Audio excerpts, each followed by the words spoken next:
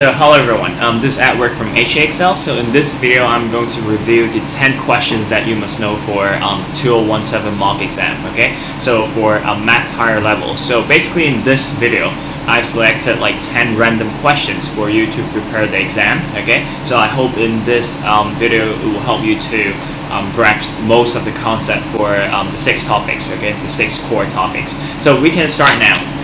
So first question will be on functions, okay, but it will be on the graph. So most of students find this kind of confusing. So given the graph above, solve h of fx equal to 6. So how do you solve this? So most of the student will just draw a line from 6. Okay, so it's 4, 8, and this one will be 6, right?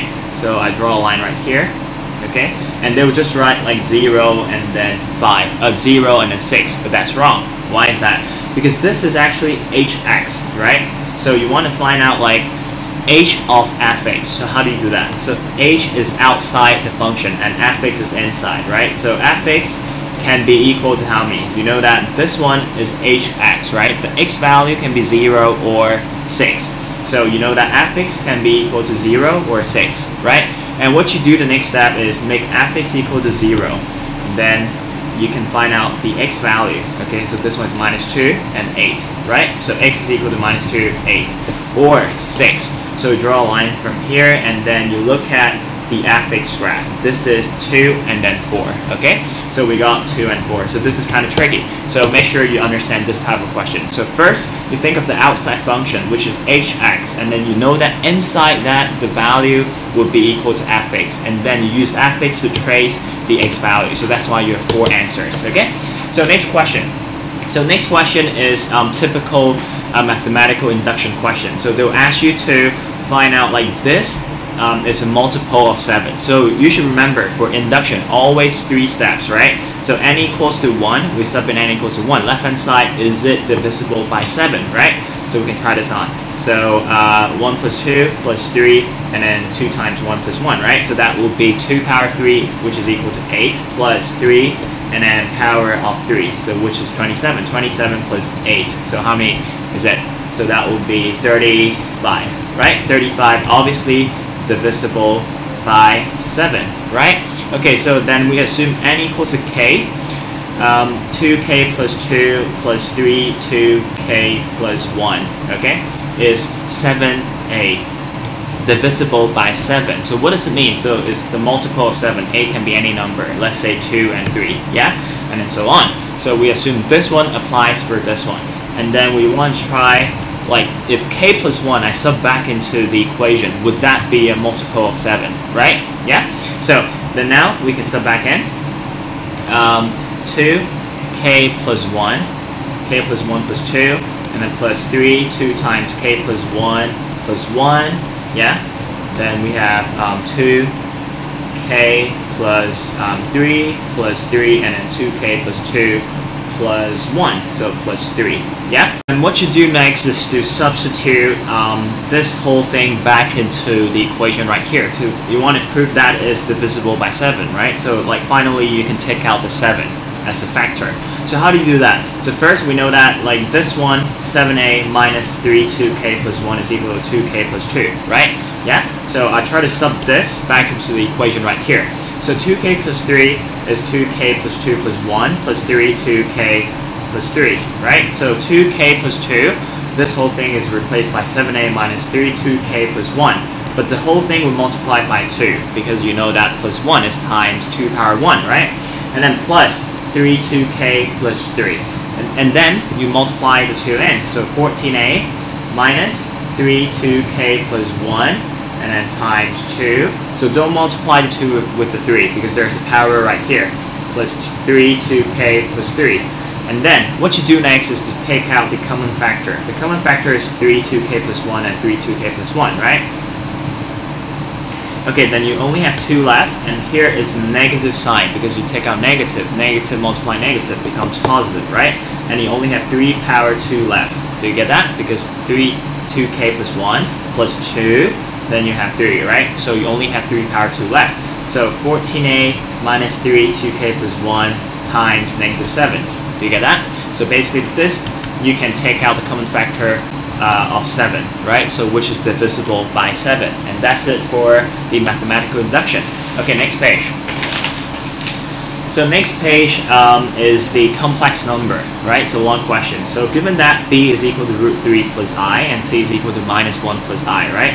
Express b and c in the modulus argument form. So what does it mean? So that means you need to have the theta, right?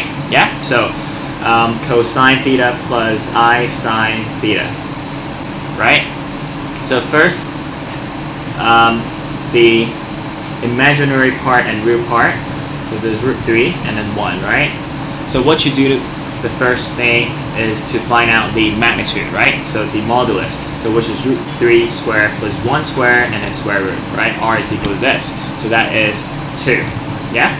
So it's 2 times cosine theta plus I sine, oh yeah, the theta right here would be equal to how many?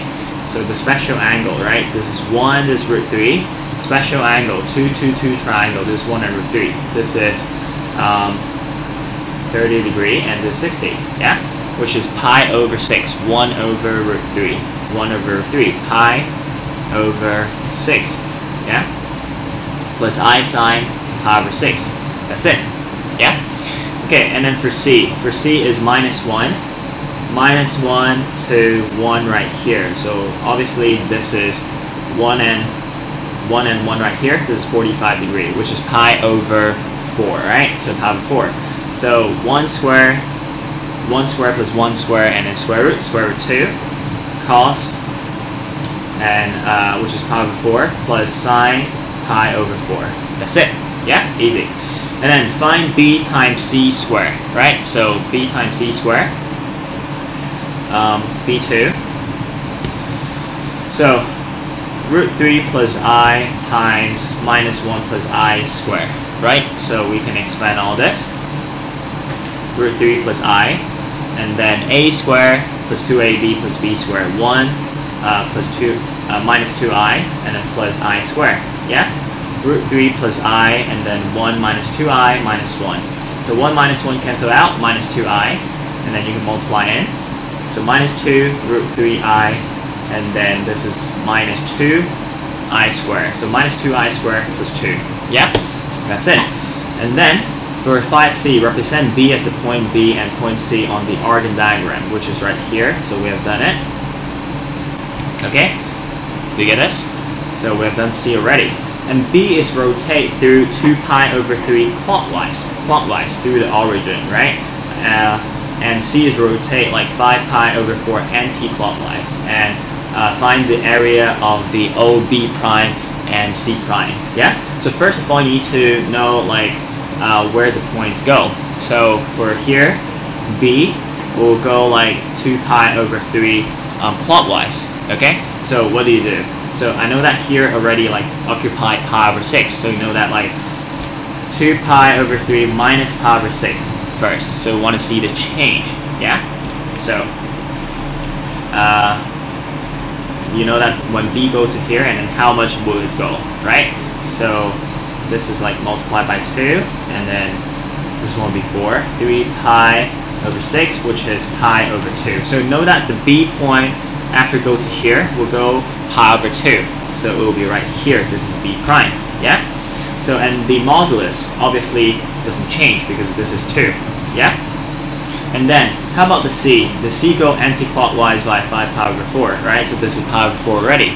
So that means 5 pi over 4 minus pi over 4. Then we get like 4 pi over 4, which is pi. So you know that after it goes to here, and then we'll go pi, okay, to here. So, and this one will be C prime. Yeah? So what kind of triangle will it form? A right angle triangle. So base times height divided by 2, right? So here is root 2, okay, because the magnitude, root 2. And then the height here, which is the magnitude right here, which is 2, yeah? So base times height divided by 2, which is root 2. So the triangle will be just root 2. That's it.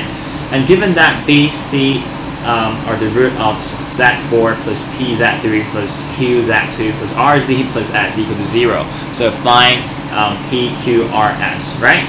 So what you do is that I know that the roots, okay, of the complex number.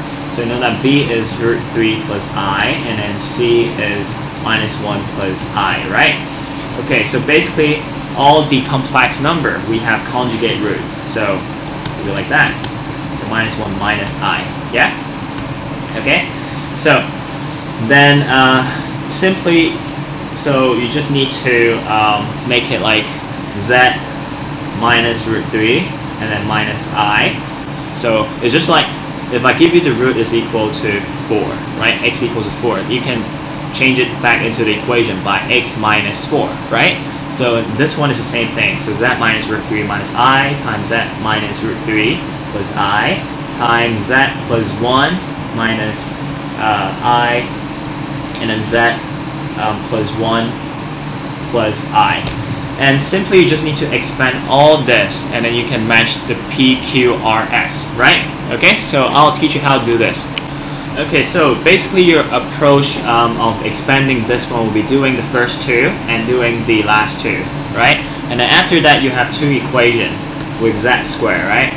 And then you expand all that, okay? But I will just save time for you. So basically you just need to do it on your own and then check the answer. So the answer would be z4 plus z3 and then 2 minus 2 root 3. So p value is this, okay? And then plus z2, 6 minus 4 root 3, yeah? And then plus z8 minus 4 root 3, and then plus 8, okay? So I want to save time, so because you can do it on your own. You don't need to watch the video to like learn how to expand, right? So just need to do it this two bracket first and then the other two bracket, yeah? And then you multiply all that. Yeah, it takes time. And then finally you get this answer. You take out the common factor and simplify all that, okay? So, and then now we move on to the next question.